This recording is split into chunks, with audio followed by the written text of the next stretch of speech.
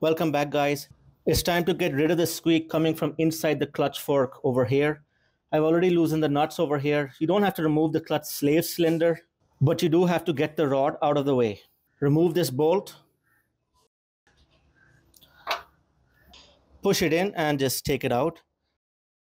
I will be removing this, however, because I have drained the system because there's a leak in the clutch master cylinder.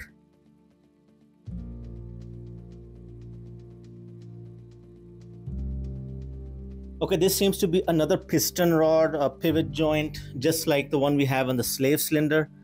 So that does seem all dried up, so that must be where the squeak is coming from.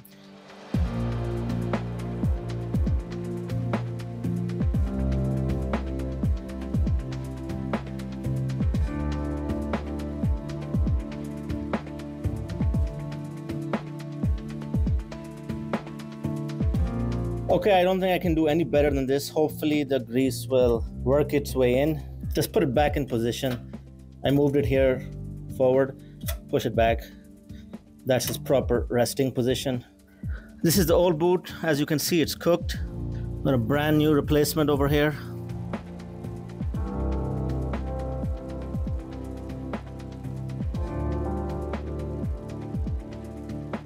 Apply Moly grease on the end of this piston rod.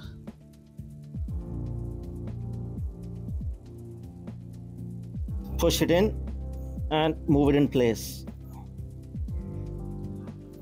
These bolts are torqued to 16 pound-foot. When torquing them down, push this towards the fork. You want as little gap as possible between this rod and the fork. If there is a gap between the piston rod and the fork, you may hear it rattling on idle. Okay, time for the test.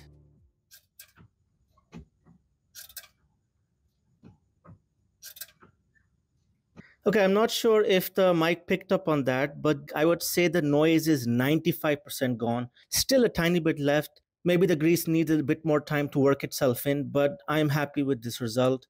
With the engine running, there's no way I'm going to hear anything.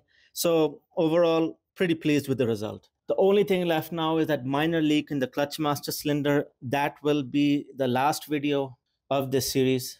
Thanks for watching.